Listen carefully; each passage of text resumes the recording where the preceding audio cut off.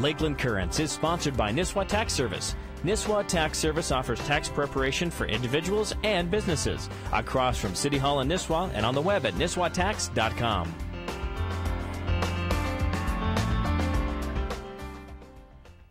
Hello again, everyone, and welcome to Lakeland Currents, where this evening our topic is pressure in youth athletics. And if it's not for just kids to this program tonight, it's for grandparents and parents, anybody who's involved with youth and sports. I think we have a topic tonight that's going to hit home for a lot of people. I have a very distinguished panel here this evening, people who have been in this business for a long time, combined together. I'm probably afraid to ask how many years it's been. It's been a long time. But people have a lot of experience in the youth, teaching kids in sports, and I think you'll find this to be a very interesting topic tonight. To my immediate right is Tony Saylor, who is the director of the Brainerd Parks and Recreation Department. Hello, Ray. Tony's been doing this now, you said, for about 15 years, but I believe you also have had coaching experience. A little bit in football and some baseball. Yes. Okay.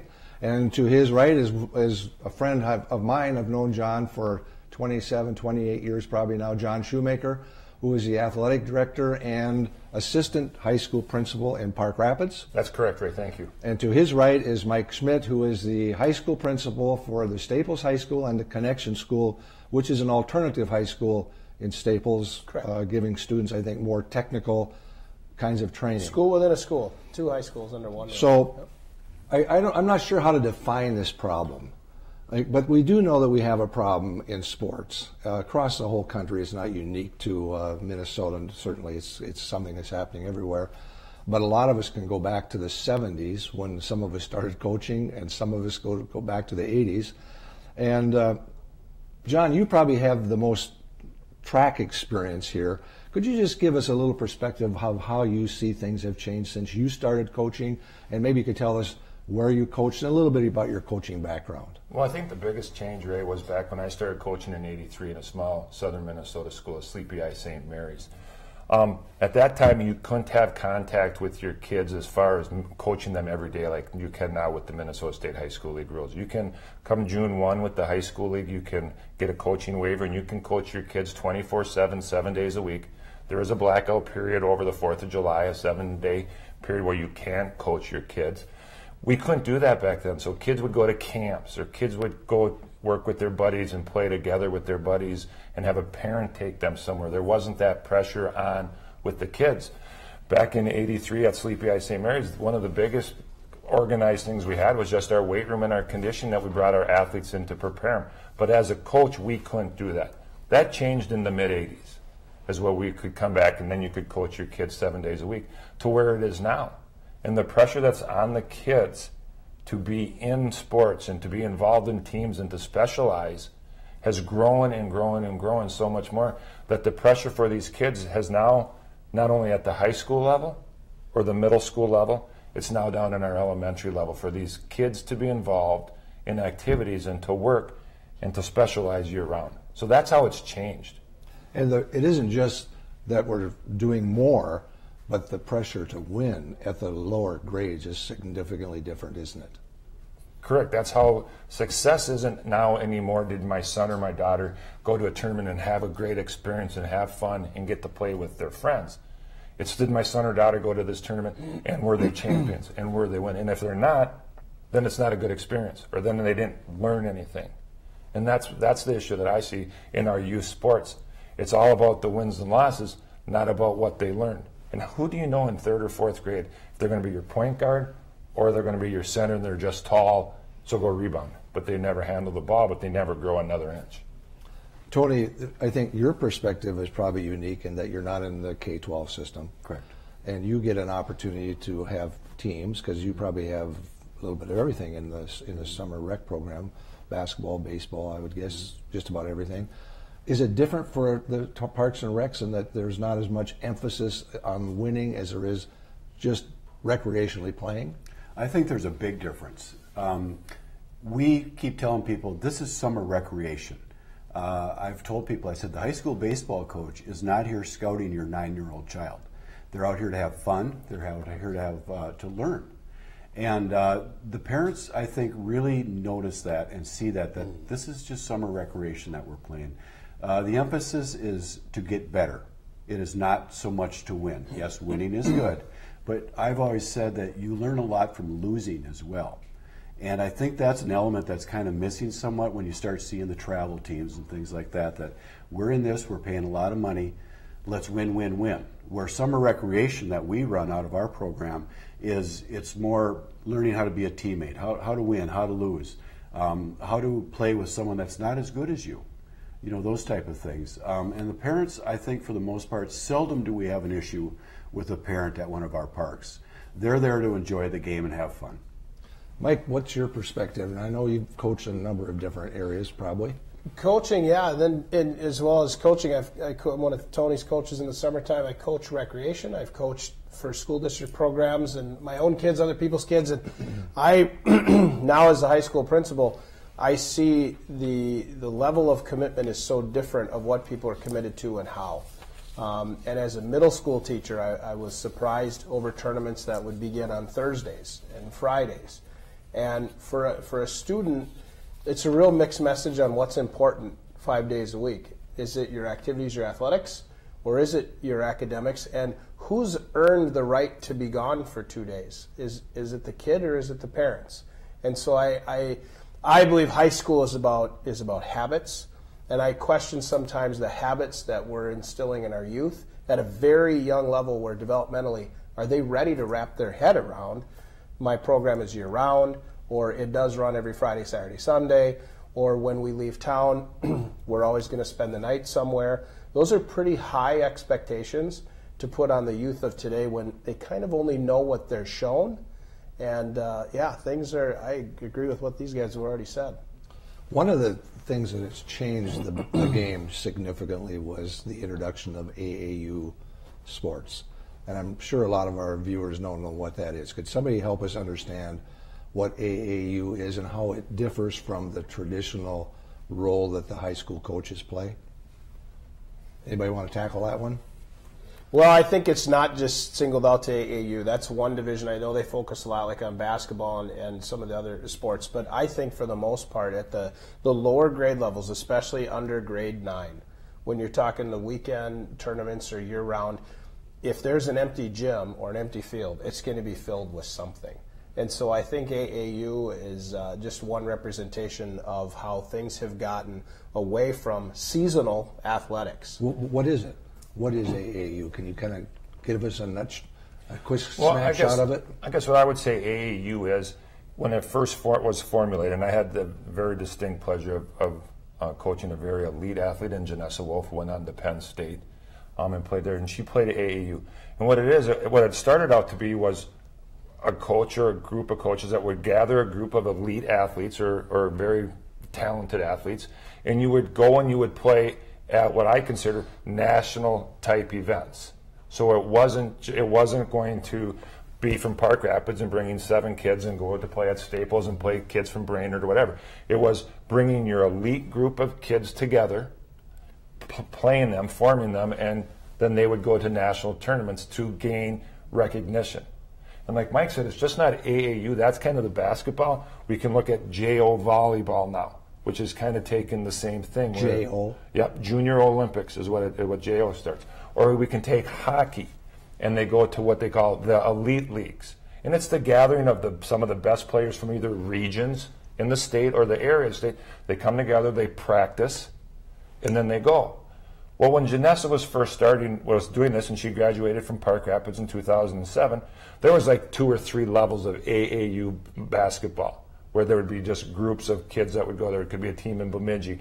I know she played that when she was younger in 7th, 8th, and 9th grade. And then she went down and played on a team out of the cities. Those were that. What I'm seeing now is that the age of those has lowered. So now there's AAU, JO for 14U, 12U, 10U. So now that's gone lower. And now they're also competing during the time of other sports. So JO volleyball has just now starting to kick in some communities. Well, we still got these kids playing basketball. We still have in hockey, the elite hockey, and I understand it, I get it. they'll play a football game if you're an elite hockey player on an elite league. You play a football game on Friday night, and then you'll travel down to the cities Friday night to play Saturday, Sunday. Hockey? In the fall. And it's multi-leveled, it's multi-tiered. It's not just for the elite. Wow. And it's giving kids opportunities. I had a discussion with them. It's an opportunity for him to improve, to play with other kids. But okay, I get that, and I agree with that to a point. But when does he get to be a kid? I mean, I believe all of us here, all four of us here, are fishermen. We're somewhat outdoorsmen. We've been able to take our kids and our family and go do things. When do you get to do that? And how many kids do you see now that are three-sport athletes in our high schools? I think as an athletic director, when I had that role, and even now as the principal, I can't emphasize enough to students that when and if the college does call, if you will, the questions they ask are: is it a great student? Are they a good student? What are they like in your school? Demeanor. What was the rigor of their coursework? But what other activities are they in? And it's a strong message from the finish line, I think, to families that they're looking for diverse kids. And I think the pressure to choose as a family, I think that's one of the things in how athletics have changed at a younger age level. As a family, you go all in on these things. I mean, this is what we're going to do as a family. And I question sometimes if where does the identity go in that as a kid? And I know my own kids through our programs. I've had basketball players, I've had wrestlers, I've had hockey players, I've had taekwondo kids, and I'm speaking to my son, and he's 12. He's still trying stuff out. And he's had great experiences, but we've kept that open mind of what do you want to try? So, yeah. One of the themes I think that we hear through the media in the modern world is we have more and more adults trying to live their athletics through their children. And I'm talking about really young children. I was out of state last week, and I went to a basketball game with 8th grade girls. And this one girls team had 3 coaches. And the 3 coaches were hollering through this whole game. It sounded like, a high school senior game. And these are little kids that, they're 8th graders. My gosh, they were so small. And it has to take the fun out of the game for kids to be dealing with that kind of a pressure when they're 8 and 9 and 10 years old. They're still trying to decide if they even like that game. And I got to believe that when they're being hollered at that level, it takes the fun out of even liking it. But the other aspect of this is how many kids really get to go on to be college players, and how many get to go on to be at levels higher than that. It's a very, very small percentage. So it seems like our society is kind of getting a twisted view of the importance of these lower level events. Anybody want to respond to that? Well, I see in our summer programs, like our Bronco League, which is 9 and 10-year-old or 11 and 12-year-old baseball players. There's 80 of them in the league. By the time they get to the varsity level, there might be 4 of them left. Now, how many of those go on to college? Might be 1, maybe 2. So it pares down really fast. And I guess one of the things I look at, looking back on when I was playing in the 70s in high school and stuff, everybody played 3 sports. When one season got over, in a smaller school. Yes, the next season started. And I see in summer programs now where kids will miss baseball for a full week. Well, where are you? I'm at a hockey camp all week. I have to go, or I don't have a chance to make the team. Or it's volleyball, or it's wrestling, or it's whatever. Where some of the sports are grabbing these kids and saying, you must go to this sport. And like Mike kind of alluded to, how do you know that your sport when you're 9 or 10 years old is going to be the one you excel at? And that's why I think that kids should be in a lot of different sports when they're younger and see which ones you like, which ones you might be good at. Don't make that decision when you're 9 or 10 years old, because if you're not good at it and now you're a freshman, well, now what are you going to do? You're behind 5 years behind everybody else. So I think I run into that problem a lot. Do you guys see any of that at all, or? I have to say, when I coach summer parks and rec, I am reminded every summer that some kids at the end of the game just want to know who brought the treat. And one of the best dugout arguments I was ever a part of was hot topic of what is better, Gatorade or Powerade. And that was a group of 9 and 10-year-old boys. And I think that simplicity of athletics is getting complicated by a financial responsibility to families. I question all the time, how do families afford it? If you choose some that are year-round and weekends and tournaments, and I'm all for families spending time together how they want to spend time together, but I think of the financial fatigue, and again, the model that's been laid out in front of families. I don't know if families knew at the end what they knew at the beginning, if they would go about it the same way. I often wonder if things have just gotten out of hand and now it's become the new normal with athletics. I think you really make a good point, Tony, and I know in my coaching career I used to see 18, 17, 7th graders playing basketball, and at the end when they were juniors or seniors, there's 3 of them left.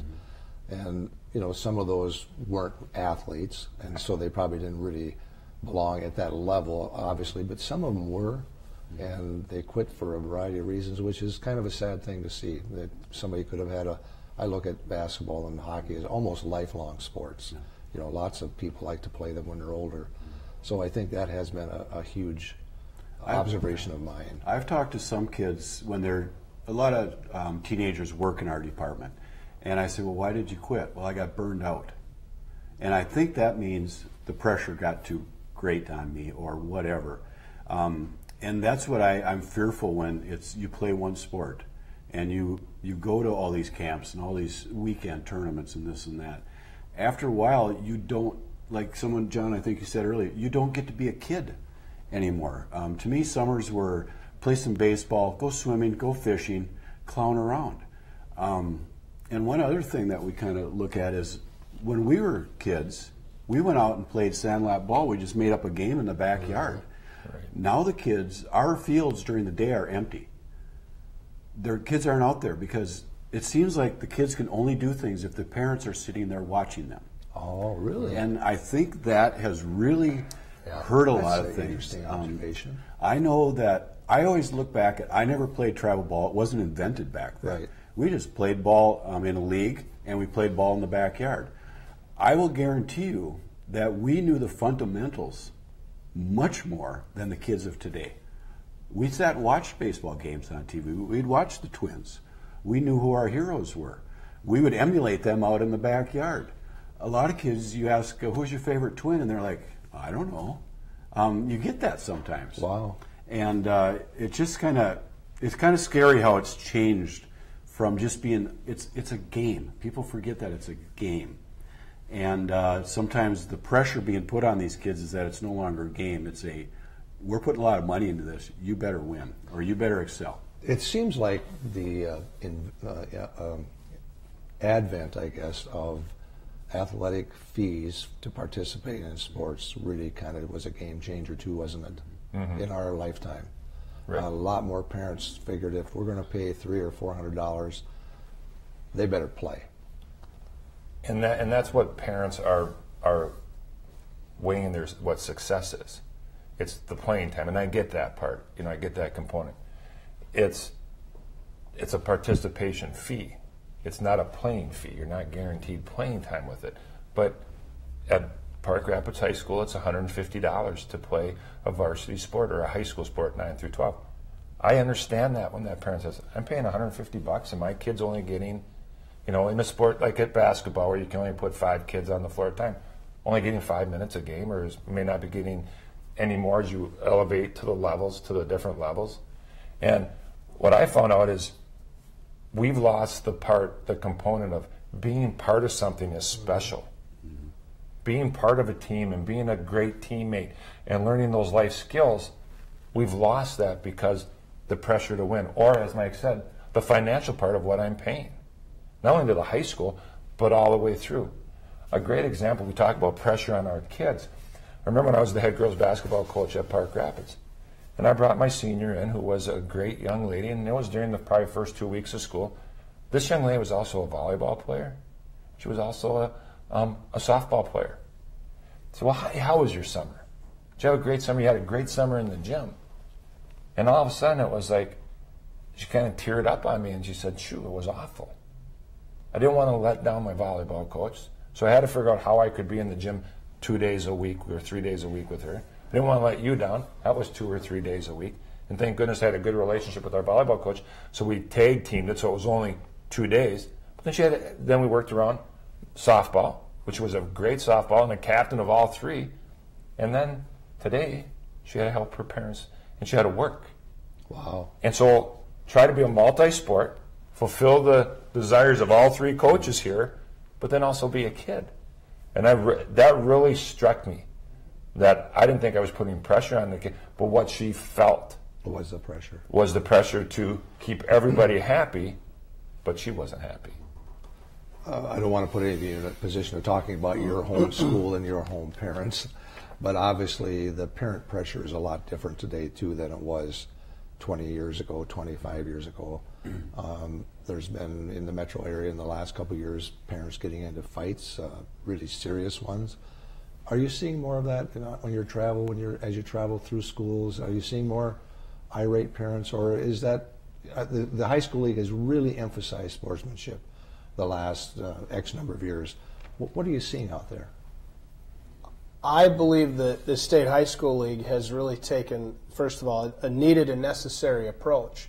But when you look at the vocabulary they're using of their expectations, it's very primary and very early developmental mentality and messages about sportsmanship, doing the right things on the court.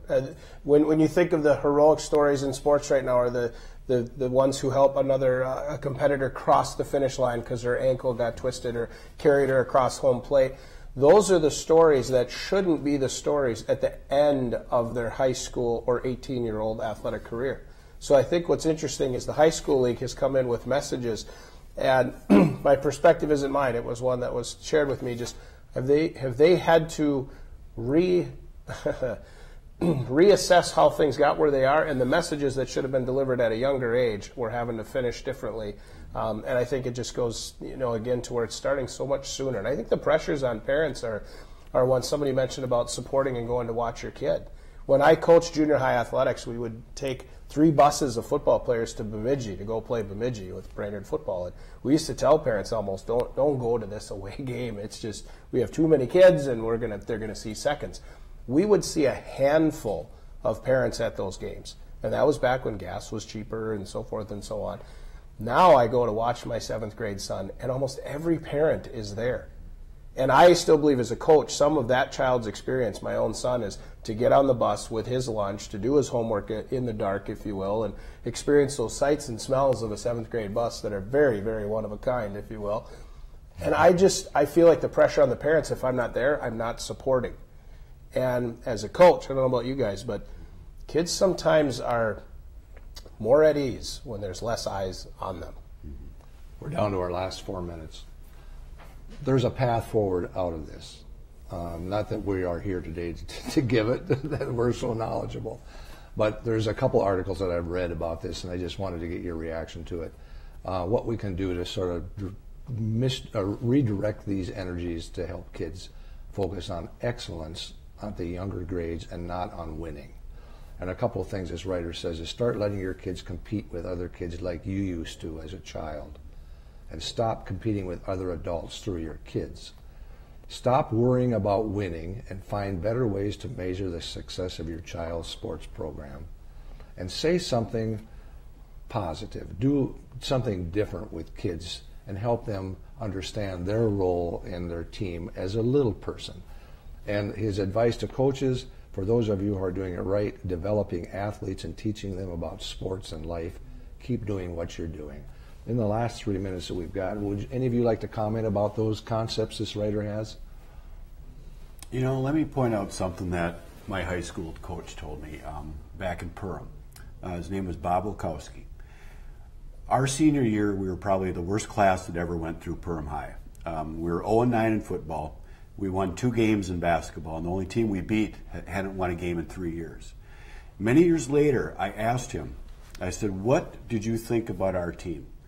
And he said, you guys seldom won, but you always showed up, and you always practiced hard.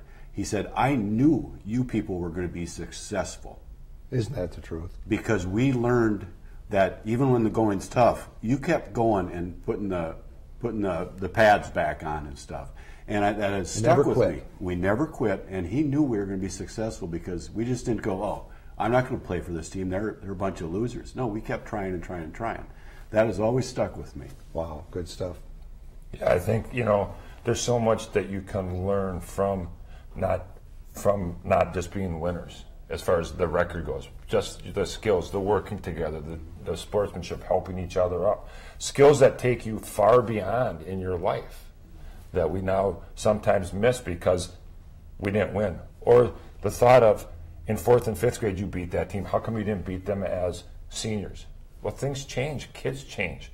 And those lessons we need to learn at that younger age to make that, later on in life be successful. Mike doesn't have anything to say. No, I think I would encourage families that when they do, when everything stops and the chaos stops and you're not eating another taco in a bag or it's not another hot dog night in the gym, think of how you're all feeling as a family and don't lose sight of that. Sometimes what you think you're supposed to do on Saturday morning may not be the best thing. Take time because we all have, our kids are all growing and they grow fast. And there are years and moments you can't get back. And don't spend them all on one track, would be my advice. That's good, healthy advice from very knowledgeable people who I respect greatly, all three of the things that you guys have done. Thank you for taking the time to come on our show. And hopefully we've helped some parents keep some of this in perspective when their kids are in athletics. Thank you. Thank you, Ray. Thanks, Ray. You've been watching Lakeland Currents, where we're talking about what you're talking about. I'm Ray Gildow. So long until next time.